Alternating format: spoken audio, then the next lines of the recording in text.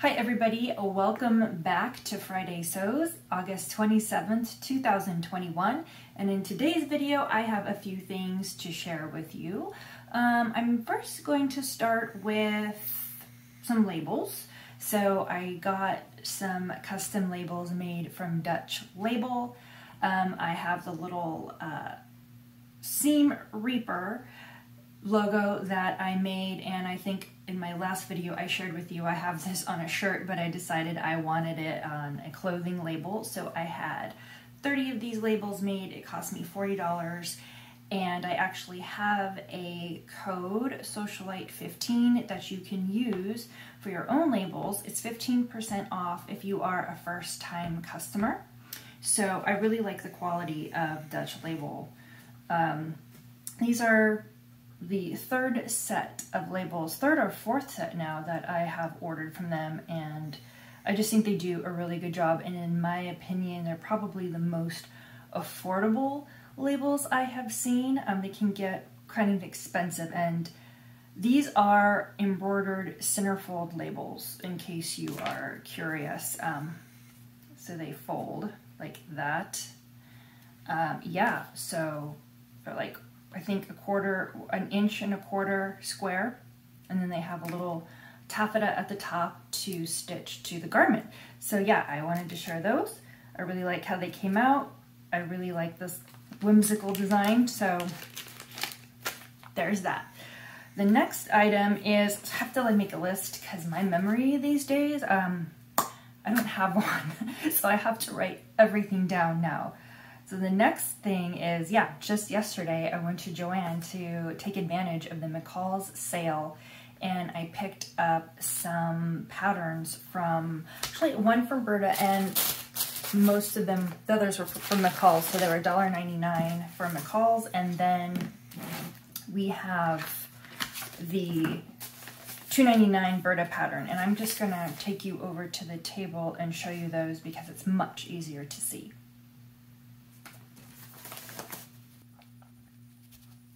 First up, we have McCall's 7381, which is a dress with some variations, obviously.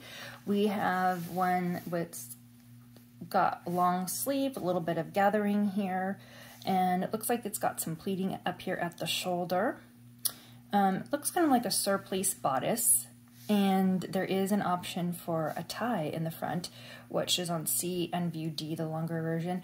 I bought this for, well, I'm liking C, but I'm also liking B with the front tie. So let's take a look at the line art and see. So you've got the bodice type with the tie, you've got it without the tie. So yes, you can do a version that's got the tie with long sleeves if you want. I know it's not pictured, but you can totally mix and match that.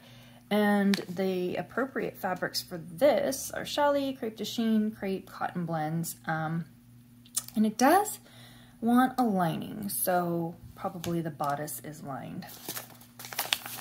So yeah, 7381. Next is 7538. I have seen this pattern and wanted it, then didn't want it, wanted it, didn't want it. So I said, you know what, I think I'll just get it. And for patterns, you know, every once in a while I go through and I do like a de-stash and I list them on eBay.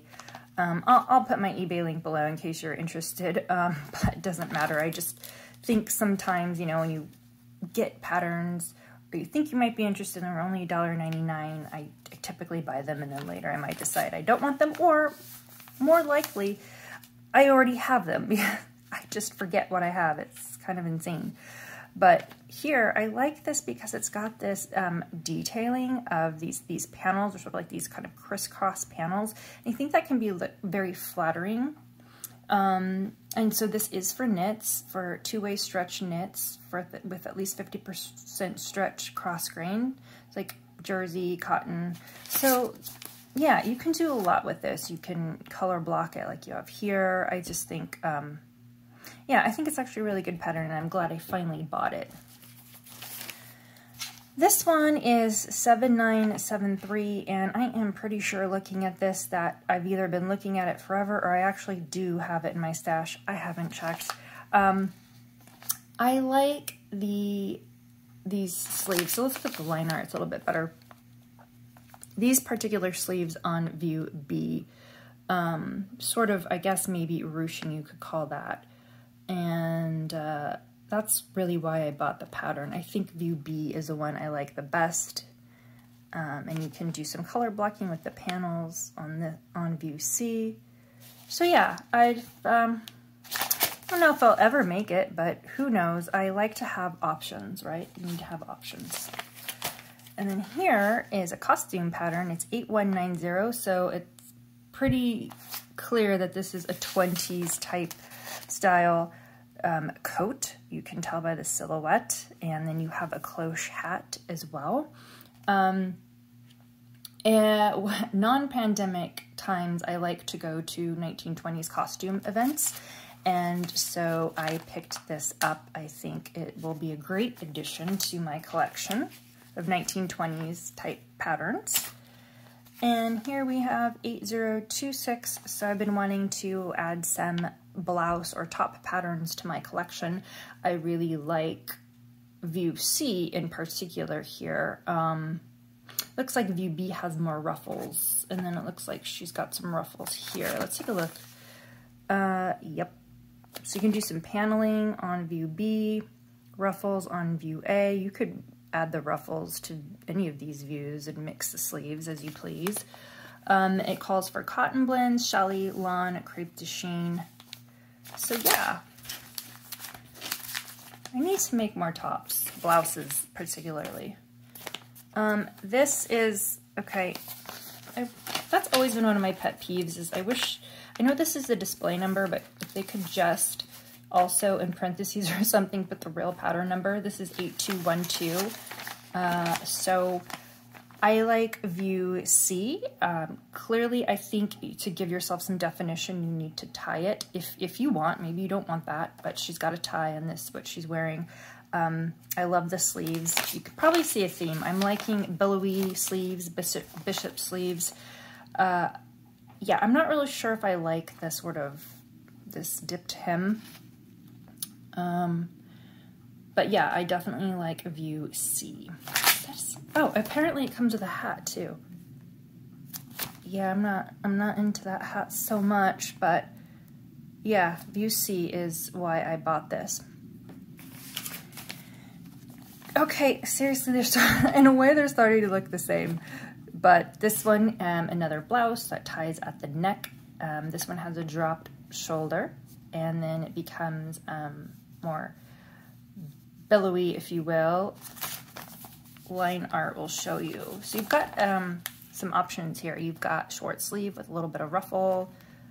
You've got the longer sleeve, and then this interesting dropped shoulder, which I think would be great for, you know, doing some color blocking or different textured fabric. I think doing like maybe a sheer type fabric here at the bottom sleeve on view C would be nice. So the types of fabrics you would use with this pattern are crepes, lame, lawn, charmeuse, those sorts of nice flowy fabrics. So that's 8042. And then the last pattern I got is a Burda style, and this is a top pattern. Whoops. I like the sort of boat neckline. I guess you could call it that on view B. And then on view A, there's a tie in the back. This is for Jersey Knits. I love the little gathering in the sleeve. Are you surprised? Probably not by now. But yeah, I really like view A. I guess view A and view B both have the same neckline. It just looks a little different to me here for some reason. But yeah, I like the neckline on this. I just think it's a very nice silhouette. So we'll see what I make with this. Yep, that's all. Okay, so those were my patterns that I purchased yesterday. And I did get a cut of fabric. Now, I'm supposed to be on a fabric ban, but I feel like I always say that, and I rarely adhere to that. But I saw this double-brushed poly. It's over here. And I just love the colors. It's got this dark teal, yellow, and purple. And I really like DBP because it's so buttery soft. Joann's, their double-brush poly, it's really good quality. It's thicker, a little bit thicker, which I like. And it is on the warm side because it's a poly, it's kind of thick, and so just be aware of that. Actually, this is a DBP from Joann, and it can get hot on hot days. And by the way, this is the Agnes top pattern from Tilly and the Buttons that I made into a dress, and I actually have a sew along for that, for this, so I will link it below. Yeah, but I just love DBP, and I had to get this. I got 2 yards and 2 3/4 yards. I could have just, like, why don't you just get 3 yards? Well, I don't necessarily need 3 yards, and it's not about exactly saving the few dollars. It's more like I don't want to just keep throwing fabric away or, you know, just waste. So I try to get as little, well, the bare minimum. So yeah, I don't get enough for mistakes. Hopefully there are no mistakes. I do have an idea for this fabric, and I think I'm going to do a sew along for it, but I won't say just yet because I just want to make sure that it is indeed what I'm going to do with it. So stay tuned. Oh, and then the next thing on my list is this band roll. So it's 50 yards, 1 inch. I got at Wawak, and it is $23 for this, and then shipping is $6. So many of you have probably seen that video going around where they use a band roll to sew a really tiny hem. So you sew it and then you rip it and then you have your hem. I'm actually just going to link a video for that so you can see what I'm talking about. And I want to try that because tiny hems, yeah. I actually have a rolled hem foot attachment for my machine, and I'm just not really good at getting that to work. So until I can master that, I'm going to try the band roll method. So yeah, if you've tried this method, let me know if it works for you. I'm really interested. So that's going to be my experiment.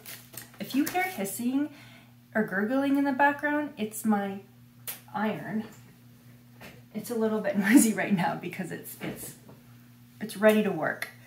All right, so the next 2 things on my list are these ladies in the back. So last Friday Sews, the 20th, I had shared with you my Simply Sewing magazine and the patterns it came with.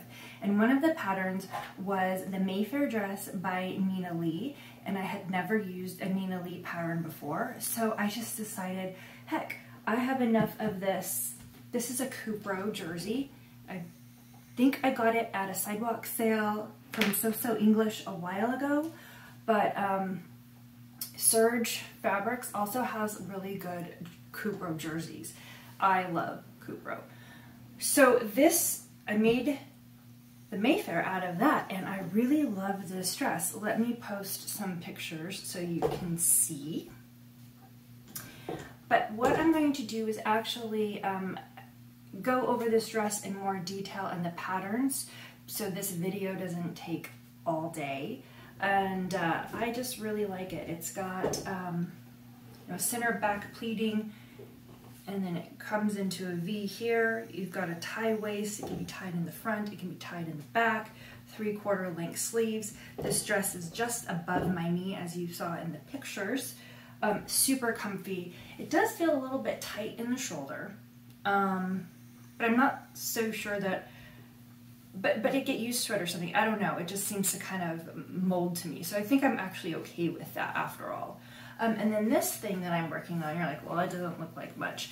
It's kind of like, this is Burda, what is that pattern? So it's Burda 6608, and it is basically a knit sheath dress. And this is in a knit. It feels like a ponte. It's like foiled, as you can see, silver and black. It's got a facing. They finish it off with a facing, which I don't know if I'm crazy about. And if I made this dress again, I don't know if I would finish it with a facing. And then they actually want you to top stitch like an inch or so down, which I'm not going to do. I'm figuring out exactly how I'm going to finish this off. But it's also got fisheye darts in the back to give it a little bit of shaping so you just don't look like a tin can. Well, I'm calling it a tin can because this is like silver. So my idea for this dress is to wear it with, you know, a long cardigan during the fall with black tights and black booties. I think that will look nice. So yeah, so hopefully, you know how some things just don't look good on their own? You have to have all the right accessories. I think this might be one of those dresses where this one, in my opinion, you can throw it on and I think look pretty good. You don't need to have the right shoes and the right jewelry or whatever. I think this could look, I don't know, we'll see how it turns out. I'm not sure yet. I don't know. I'm just blabbering on. But yeah, so that's what I'm working on. So I think what I'll do is post a video maybe with these two together, or at least this one separately, and be more detail about my opinion on the pattern and the construction. But I think for now that is all that I have. So yeah, I've been getting some stuff done. I'm really happy about that. I hope that you've been sewing and let me know what projects you're working on or new favorite patterns that you have. And I will see you next week.